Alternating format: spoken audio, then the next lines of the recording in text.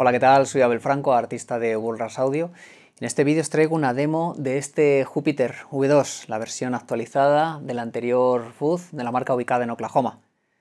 Los controles externos que tiene constan de volumen, de Fuzz, tono, un recorte de graves que entra a trabajar cuando se selecciona el switch a la izquierda y un selector de tres tipos de corte de diode, del clipping diode arrangement que llaman, para ofrecernos tres tipos diferentes de Fuzz a nivel de distorsión, de curva, de frecuencias, incluso de volúmenes. Los podremos ver a continuación en la demo. A nivel interno posee un trim ajustable de tal modo que actúa como puerta.